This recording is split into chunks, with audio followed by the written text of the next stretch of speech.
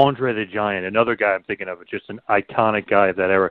Were you close with Andre at all? Was he friendly? Was he likable? Andre just kept to himself, you know. You didn't want to mess with Andre. He just wanted to keep to himself. If he talked, you respond. But he had started getting some health ailments. You could just see in the manner of his walking, and it was very, very hard for him breathing and stuff. So I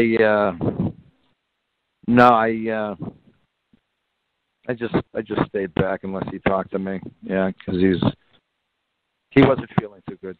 Put it to you that way. Were those drinking stories about him? Are those true, or are those a little exaggerated? That was during my time or before my time, but I don't know. I don't know. I never went out. I know we could put him away though. I bet. I know that he used to always get a bottle. Someone would get him a bottle of like brandy or something right after the match. He'd probably wolf the whole thing down. He was a drinker. There's no doubt about it. But maybe that was masking the pain because killing him so much. Thank you for watching the Hannibal TV.